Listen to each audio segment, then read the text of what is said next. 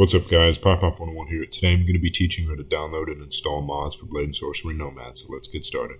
First off, you want to find the mod you want on Nexus, click on Manual, go to the mod and hit Manual Download, Slow Download. Once it's downloaded, open it up, click on the file, extract it to wherever you like. In this case I'm going to extract it here.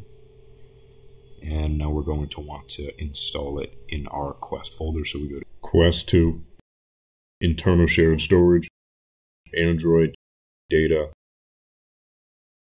com.warpfrog.blade and sorcery, Files, and Mods.